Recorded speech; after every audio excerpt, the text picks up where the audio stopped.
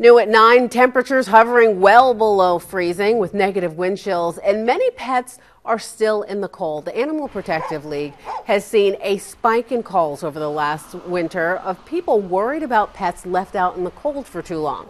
Now, the law requires pet owners to provide shelter like a doghouse, food and water, but it doesn't cover anything weather related. Veterinarian Colleen Helgen says that the brutally cold weather can be dangerous, even deadly.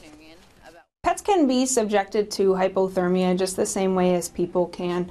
While it can be a little misleading that they have a fur coat on all the time, pets are just like people in that some people are more tolerant of cold weather than others, and the same way for pets. You know, signs of hypothermia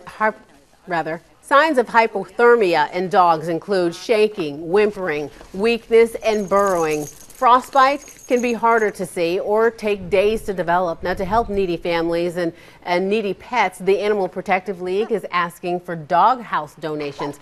If you would like to donate a doghouse, you can drop it off at the shelter near the state fairgrounds.